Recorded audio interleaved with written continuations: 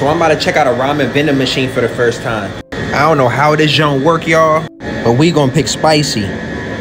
Spicy noodles, says the ingredients right there. Now all we gotta do is make a payment. Chopsticks. So by the looks of it, everything was already in the bowl, and all they did was poke a hole and add some hot water. I'm gonna be honest with y'all, this shit smell like penguin fart. But it don't look half bad for vending machine food. Should've came with forks. You know damn well my black ass don't know what to do with these.